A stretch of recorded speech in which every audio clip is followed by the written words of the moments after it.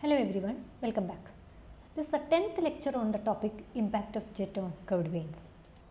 In this lecture we will continue our discussion on the impact of jet on radial flow wheels. Accordingly, at the end of this lecture you will be able to calculate the efficiency of a jet impinging on the radial flow wheel. And in this lecture we will concentrate mainly on the expression for the efficiency and what is the condition for which the efficiency will be maximum. Before that, let us quickly glance through what we have discussed in the previous lecture.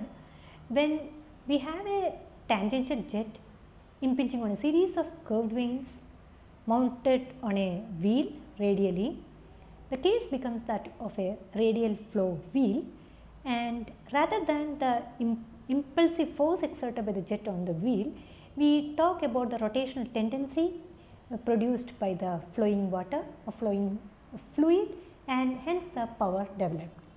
So, in this case the torque generator is given by W by G, which is the mass flow rate, multiplied by VWR plus VW1 R1, where R and R1 are the radii of the wheel at the inlet and the outlet respectively, and VW and VW1 are the velocity of flow, that is the tangential component of velocity at the inlet and the outlet respectively.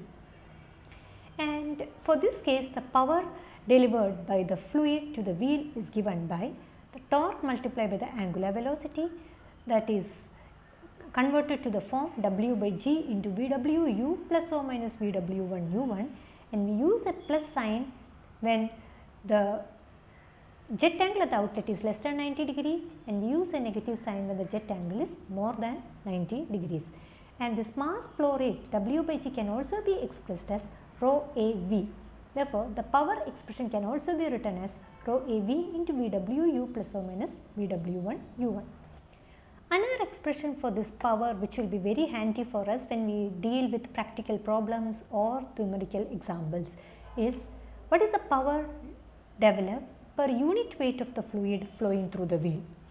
So, we know that W by G is the mass of the fluid flowing, or W is the weight of the fluid flowing per unit time. So, power developed per unit weight is given by dividing this expression with W. So, it is given by 1 by G into VWU plus or minus VW1 U1. When we know the power developed in this case, we may also be interested in the efficiency. That means how much percentage of the input energy that we have given is converted into the power or is converted into the mechanical energy, in this case when we talk about the hydraulic turbines. So, efficiency is the output power developed divided by the input kinetic energy available to the fluid, because in this case the jet is coming and impinging the wheel. So, the jet has kinetic energy at the inlet, and this kinetic energy is used to do the work and hence is converted into the power, and hence the output power divided by input kinetic energy gives us the efficiency. And kinetic energy expression we have seen earlier as half rho ABQ, where rho is the mass density of the fluid, A is the cross sectional area of the jet, and V is the absolute velocity of the jet at the inlet. Therefore, the expression for efficiency is output power rho AV into VWU plus or minus VW1 U1 divided by the input kinetic energy, that is half rho ABQ, and by cancelling out the common terms this can be simplified into 2 times VWU plus or minus VW1 U1 divided by V square. This is the expression for efficiency in case if a jet is impinging on a radial flow vane, and this will be applied when we analyze the performance of hydraulic turbines. So, the expression is given by 2 times VWU plus or minus VW1 U1 divided by V square. As I mentioned, quite often we will be talking about the power produced by unit weight of water. In that case, we need to consider the input kinetic energy also per unit weight. Energy per unit weight is the energy head. So, kinetic energy of the fluid per unit weight is the kinetic energy head, which is V square by 2G. It is the kinetic energy head, or it can be obtained by dividing the kinetic energy half rho ABQ with the weight of the fluid. Weight is mass multiplied by acceleration due to gravity. Mass is mass density into the discharge, that is mass density into area into velocity multiplied by the acceleration due to gravity gives the weight. So, if you divide the kinetic energy expression with the weight, you will get the kinetic energy head, which is V square by 2g. We have also seen the power delivered per unit weight, that is 1 by g into VWU plus or minus VW1 U1. So, if we divide this output power per unit weight divided by the input kinetic energy per unit weight, that is V square by 2g, again the expression for efficiency we will get in the form 2 times VWU plus or minus VW1 U1 divided by V square. This expression for efficiency can be simplified further by using the work energy principle, which states the work done equal to the change in kinetic energy that has taken place for the fluid. Work done we have seen just now, that is work done by the fluid per unit time is given by rho AV into VWU plus or minus VW1 U1. Change in kinetic energy is the difference in the kinetic energy of the fluid at the inlet and the outlet respectively. The kinetic energy at the inlet is given by half rho AV cube, where V is the absolute velocity of the jet at the inlet. As it flows through the vein, because of the friction some losses take place here and it comes out with a different absolute velocity V1, and this V1 is defined by what is the relative velocity of the outlet and what is the velocity of the vein at the outlet, and hence V1 is the absolute velocity, which is the resultant of VR1 and U1. So, definitely V1 will be different from V, which is the absolute velocity of the outlet. But what is the mass that is coming out at the outlet? Whatever mass which has entered the vein, the same mass will come out at the outlet. So, whatever mass entering, that is rho AV, is the same mass which is coming out at the outlet, which means that the kinetic energy, which is half mv square, kinetic energy can be written as half mv square. Kinetic energy is equal to half mv square. At the inlet, mass is equal to rho AV, and at the outlet also the mass is rho AV itself. But the velocity with which the water is entering at the inlet is V, and velocity with which water is leaving the vein at the outlet is V1. Therefore, the kinetic energy at the inlet is given by half rho AV into V square, and the kinetic energy at the outlet is given by half rho AV into V1 square. Therefore, the change in kinetic energy can be written as half rho AV into V square minus V1 square.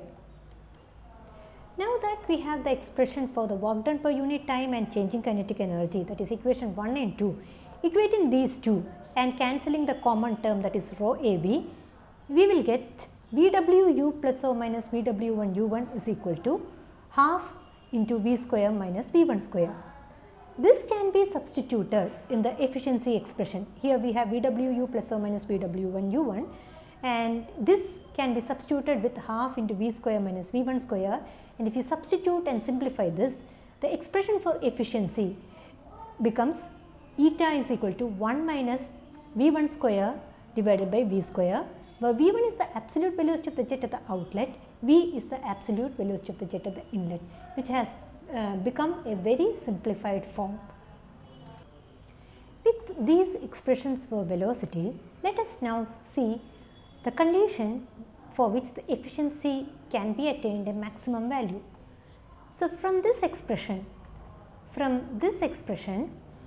that is eta is equal to 1 minus V1 square by V square, the maximum value of efficiency that can be attained is 1, and when we will get the value 1?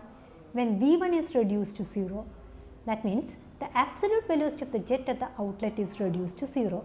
That means the water is not coming out of the vein, which is practically not possible. Then there is no flow taking place. Therefore, that condition is not possible. From this expression, we cannot get the condition for maximum efficiency. I repeat, from this expression, the maximum efficiency is possible when V1 is reduced to 0, that is absolute velocity of the jet at the outlet is 0. Absolute velocity of jet at the outlet is 0 means there is no flow taking place at the outlet, that is water is not flowing out of the wheel, which means there is no flow taking place. In that case, again the work done will be reduced to 0 and hence that condition is not practical. What is the other condition which can increase or which can give us the maximum efficiency? Let us see this expression. In this expression, this is 2 times VWU plus or minus VW1 U1. So, when we have plus and minus, which will give us maximum efficiency? The plus will give us maximum efficiency. So, we should have a positive sign here and VW1 should also be maximum for that plus sign. What is it that we are talking about? This is the outlet velocity triangle that we are discussing, and this VW1 should be in the negative x direction, that is when we use plus sign. For that VW1 to be in the negative x direction, beta should be less than 90 degree, and VW1 is the component of V1 along the tangential direction. Therefore, the maximum value that VW1 can attain is equal to V1 itself. That means V1 is along the tangential direction. That is the condition for which the efficiency can be maximum. So, how do we draw when V1 is along the VW1? Say we have VR1, U1 will also be in the same direction, along the same line but in the opposite direction, and V1 will also be along the same line, which means that U1, V1 and VR1 are collinear. In that case, say beta is reduced to 0, it is definitely less than 90. So, VW1 is towards the left and hence we can go for the positive sign, and also V1 is tangential, therefore, VW1 attain its maximum value which is equal to V1. Therefore, the condition for maximum efficiency is when VW1 is maximum and it is the negative x direction, that means U1, V1 and VR1 are collinear, beta is less than 90 degree for positive sign, U1, V1 and VR1 are collinear for the maximum value of VW1, and this also gives rise to the condition that outlet vane angle phi, when these three are collinear, the outlet vane angle phi should be 0, but practically it should be close to 0, not exactly 0, it is maintained as close to 0 as possible. That is, the shape of the vanes are maintained close to semicircular shape as much as possible. Now, let us see how it is done in the case of Francis turbine. So, this is the Francis turbine with a runner consisting of series of curved vanes mounted on a wheel.